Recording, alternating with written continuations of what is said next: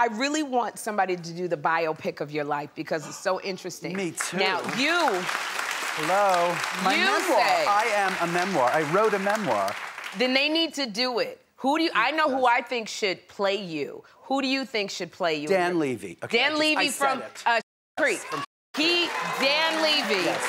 Oh, look how cute he looks. He looks so good, and he would do you so well. He would be the cute Hollywood version of me, I think. Right? Yes. I'm sorry. Yeah, he's the cute Hollywood version of me. I think Dan Levy would play, hello. like, even there. Ooh. He could channel you. If he puts on a few pounds. Remember, like, they used to, like, have to put on a few pounds. He don't need to put on a few He's pounds. amazing. Darling, if you're watching, Dan, if you're watching, could I get a close-up? Could I close? Yeah. Close up, there you go. If you're watching, darling. Oh, wait, if you're watching. There. Oh, sorry. No, it's right there. Dan. Grandpa, if you're watching, Dan, call me and we can work something out with my memoir, right? You can get it. Yeah.